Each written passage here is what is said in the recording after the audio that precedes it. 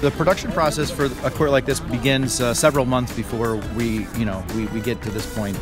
We actually started sourcing the lumber and harvesting the lumber back in September of 2018, so several months ago, planning, making sure that the materials are sourced properly, that we have all the other components that are going to be required to assemble the court, but ensuring that the wood is dried properly and that we have a very stable product in the end.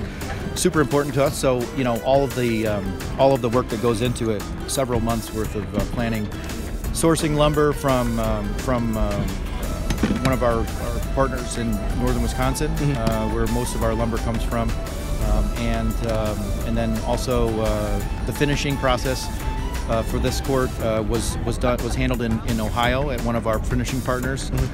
So it's kind of a Midwestern theme, if you want to call it that. We're located in the UP.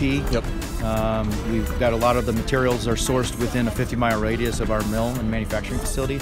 And then we used a finisher from the Midwest and our company's headquarters in Chicago. So it's kind of a really, it is a Midwestern kind of a thing for us. We design and engineer our courts to the highest standards, and I think that, and then we have on the service side of the business, the logistics and the planning and all of the things that have to go into play to be able to pull something like this off.